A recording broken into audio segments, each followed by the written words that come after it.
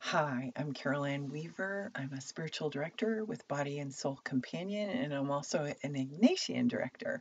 And so I am bringing you through an Ignatian model of discernment.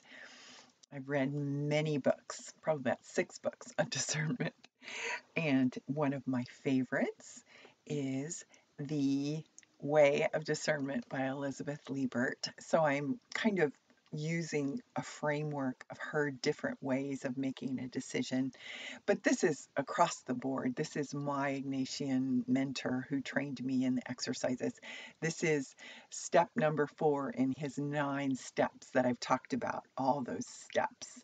And this is step number 4, but I'm really expanding upon step number 4. But one of this particular day, we're going to look at gathering all the necessary information. I'm also going to give you a link to a very simple Ignatian process of discernment by Jim Manney, one of my favorite authors on Ignatian spirituality. So we are gathering all the relevant necessary information. So you're asking yourself the question who, what, when, where, why, and how, and I think how much. Sometimes our decisions involve money. So we have to look at our values about the expense of something and the cost benefit ratio. So gathering that information is really important. How much time, if you make this decision, how much time will it take? How much of your energy? What are your other obligations that might interfere with if you say yes to that thing? So also another step is so you gather all the relevant information, and also you gather information about yourself and your personality, and maybe even a history and life experiences. We're going to do a little bit of that. But what do you know about yourself from the past, or what do you know about yourself from your personality? For instance, I'll give you an example. I am a, a J on the Myers Briggs. I like closure. I am very responsible. I follow through on my commitments. And yesterday, you might recall, we drilled down to our deepest desires and underneath what's even underneath that.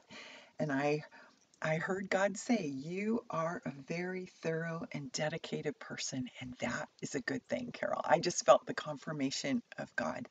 So the decision I'm making is, do I have the bandwidth to be very committed to this class I'm thinking of taking? Do I have the bandwidth to do the reading, it's a spiritual direction, continuing education course, and meet with directees and write up um, summaries, verbatims from that? And do I have the capacity with my personality to add 10, I think it's 8 to 10 more sessions with a directee in order to new directees, because they would be children.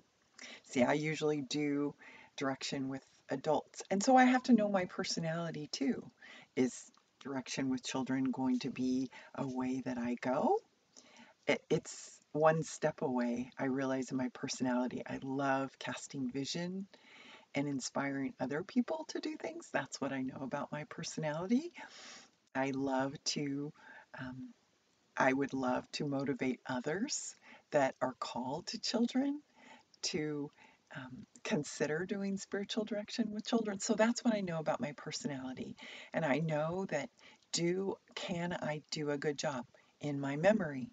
I had a memory of doing uh, being in a in a 4.5 month uh, short term mission, that the prerequisite of it was to take the Perspectives on the World Christian Movement um, class.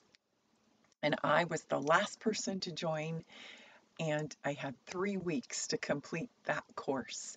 And everybody else in the there was 16 of us. Everyone else had 3 months to prepare by that prerequisite, taking a class or doing it self-paced. And I was the only one that was done with all my reading and all my prerequisite of the Perspectives on the World Christian Movement course before. And I'm not doing that to brag, but I know my personality. I know myself well. You are a very thorough and dedicated person.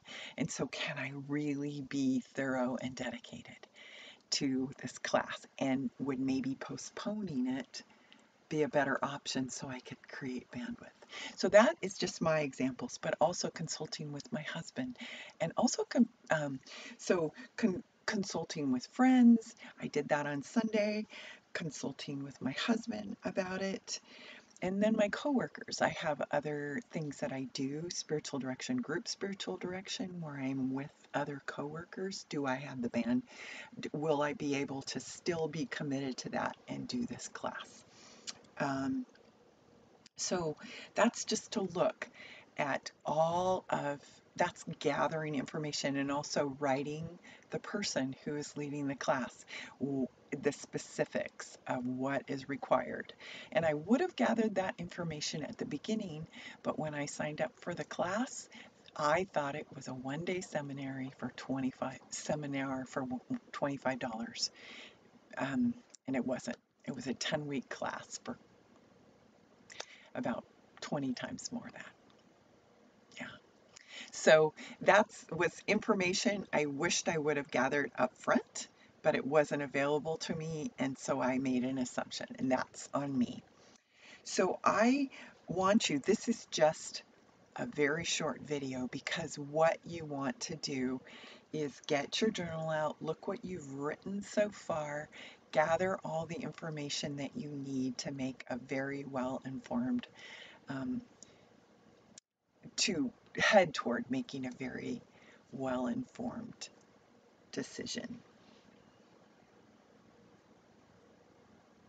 I think that's all for now. So I want to pray over you as you journal about the relevant information. You might have to send emails or call people to get more information. You might have to consult with people. That's why we can't do this in the context of a video. But Lord, I just pray a blessing over this decision that is being made. Lord, I pray that you would gather the information, that doors would open, that information would flow. This seems like such a mechanical step, but Lord, I want to pray for the blessing of your presence, and that the gathering of information would be ordered and directed by you. And we ask all this in Jesus' name. Amen.